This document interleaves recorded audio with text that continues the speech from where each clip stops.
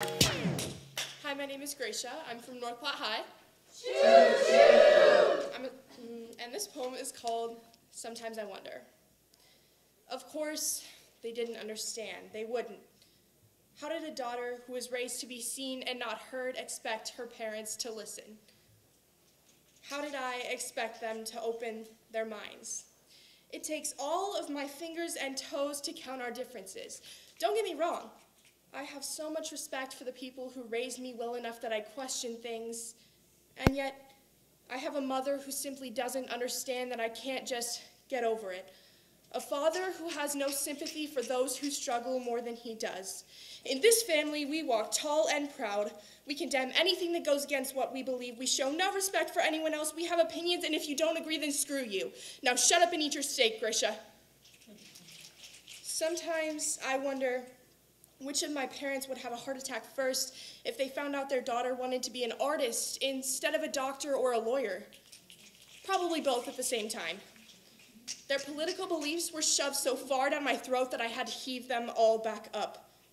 My father stood so heavily on the right that I feared the scale would break if I didn't step to the left.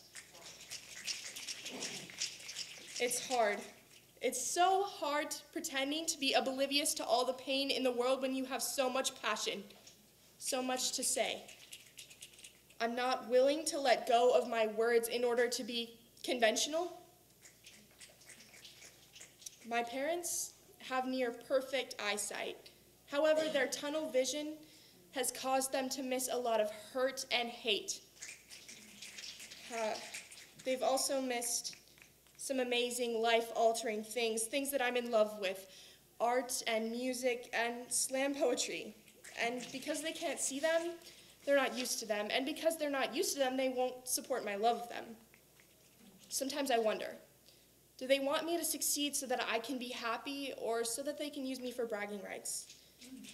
And how can they expect so much from a daughter who's been taught that she was only average? There was this lilac bush that used to grow in our backyard. It was so big and beautiful. Come spring, it attracted hundreds of colorful birds and butterflies. I loved it. One day, my father went out in the yard with an axe and cut the whole thing down.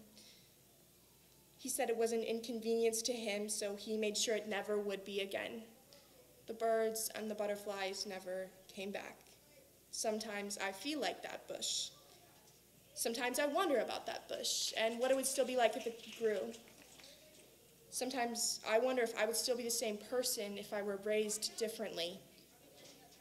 I know you can't change the past, but still, sometimes I wonder.